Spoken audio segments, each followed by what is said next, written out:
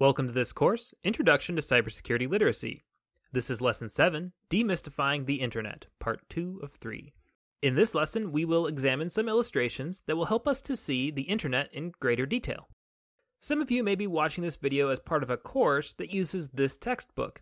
If you are, you should know that the illustrations in this video are from Chapter 2 of the book.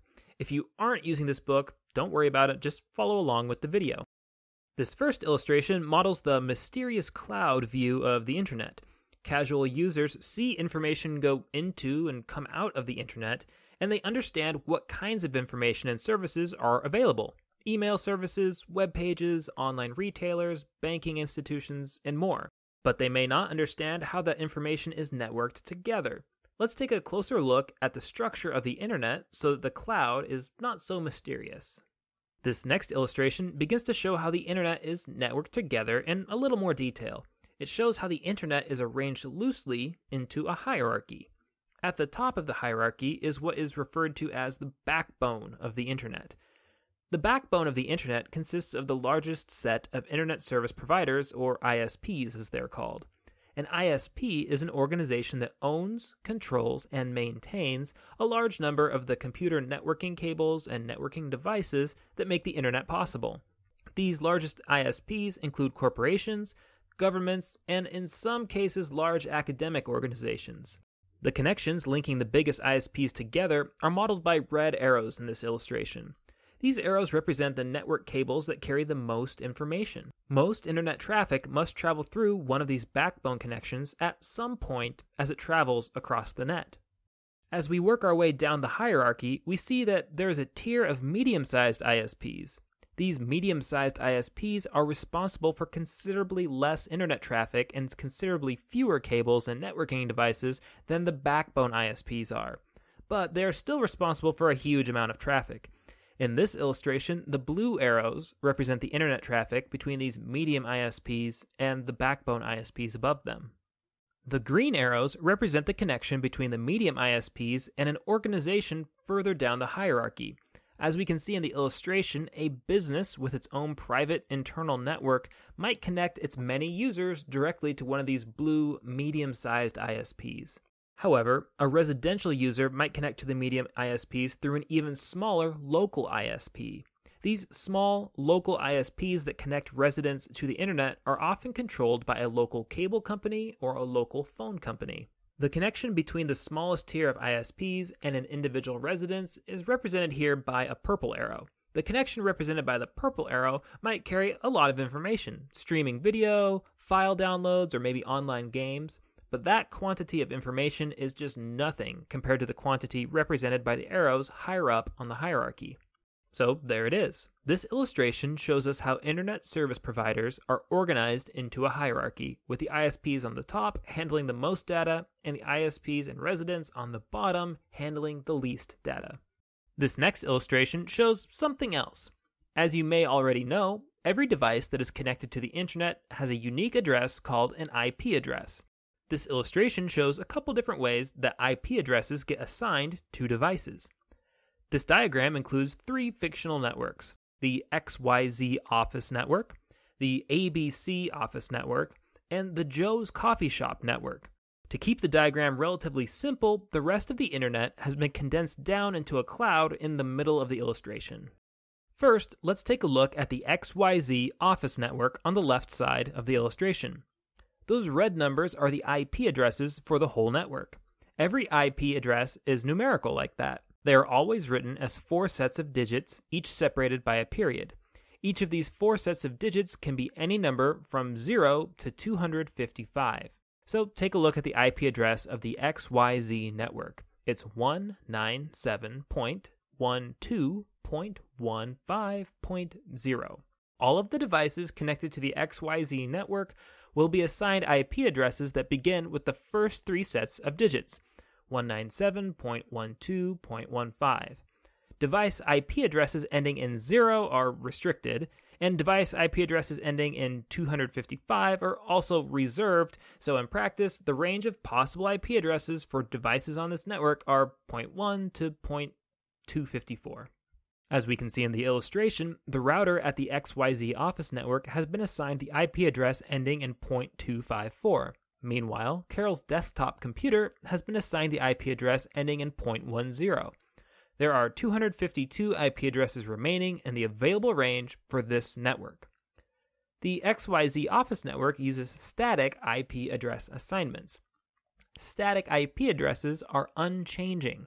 That means that for the foreseeable future, Carol's desktop has been permanently assigned this particular IP address.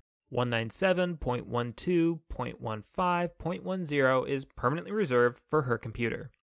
The opposite of static IP address assignment is dynamic IP address assignment. For an example of dynamic IP address assignment, let's take a look at the ABC office network over on the right side of the illustration. The ABC office network is at the IP address 207.10.2.0. Just like in the case of the XYZ office network, devices connecting to the network can use any IP address starting with those first three numbers and ending with any number from 1 to 254.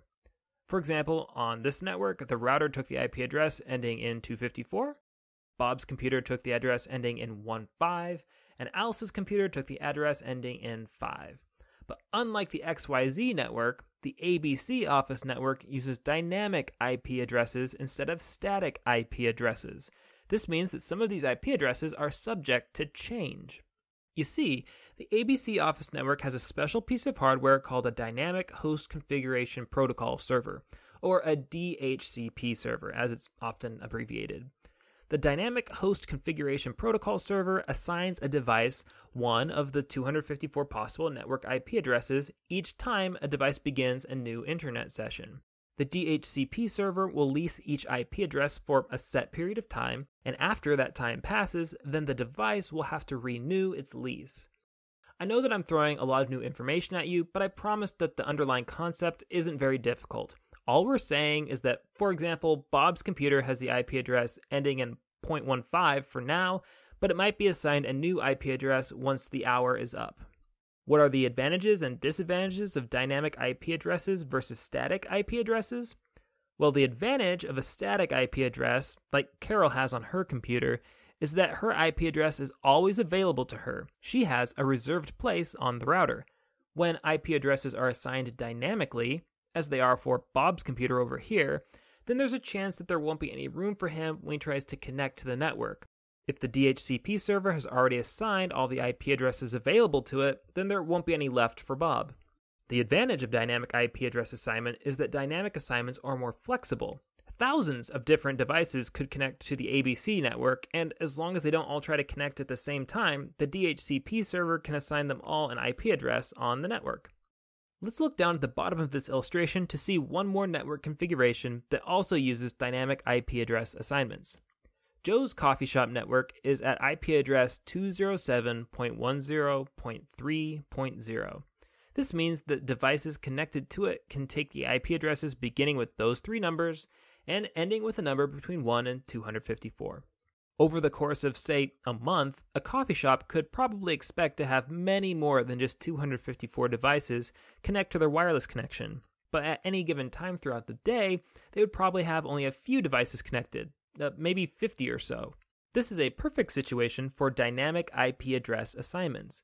The network only has 254 IP addresses that it can assign, but it can easily accommodate all of its users by assigning these addresses on a temporary basis only to the users who are active on the network.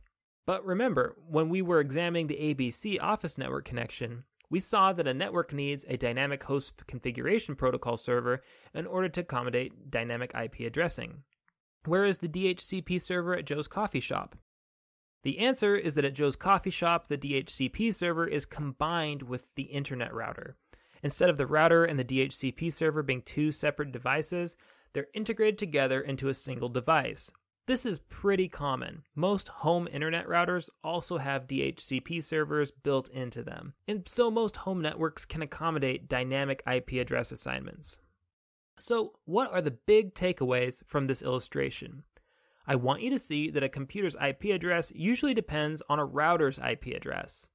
I also want you to see that your device's IP address can change depending on what network it's on and depending on whether the network uses dynamic or static IP address assignment. Finally, I want you to note the structure of an IP address, that it's 4 numbers separated by periods. The last illustration that we will examine in this lecture models the difference between a public IP address and a private IP address. In our discussion of IP addresses so far, we have not been making the distinction between public and private IP addresses. I've been speaking as if all IP addresses are the same, but there is a significant difference between public IP addresses and private IP addresses. This illustration shows 2 different networks that are connected to the internet, Alice's home network and Bob's home network. Alice's home network is composed of 2 devices, a router and Alice's computer. Bob's home network is composed of 4 devices, a router, Bob's computer, Carol's computer, and a printer. Let's take a look at Bob's home network on the right side of this illustration. Bob's local internet service provider has only assigned him 1 IP address, but he would like to connect 2 computers to the internet, his and Carol's, and furthermore, he'd like to connect his wireless printer to his home network. The rules of IP require that every device has its own IP address, but Bob's internet service provider has only given him 1 IP address to work with. So what does Bob do? He will use his router to create a private home network to connect his 4 devices together. And then he'll connect his entire home network to the public internet through the IP address that his internet service provider has assigned him. From the perspective of somebody outside on the public internet, Bob appears to have only 1 device connected to the internet, and that's his router. But Bob's router can coordinate Bob's public internet connection with multiple devices on his private network. So from within the private network, we can see that there are really 3 more devices connected to the public internet through Bob's router. Now let's compare Bob's home network to Alice's home network on the bottom left portion of the illustration. Both networks have a public IP address, and those public IP addresses are unique. Indeed, every public IP address must be unique. However, Bob's and Alice's routers help them to create private networks, and these private networks can reuse the same IP addresses. For example, we can see that Alice's computer's private IP address is identical to Bob's computer's private IP address. This repetition is possible because of the distinction between their private IP addresses and their public IP addresses. It's kind of like how every apartment building in a city must have a unique street address for the post office to deliver mail to. But at each unique street address, the apartment buildings can reuse the same apartment numbers. Okay, I know that we've covered a lot of ground here with these illustrations, so let's take a break. In the next video, we'll examine a few more illustrations that will help us to see how information is routed through the internet.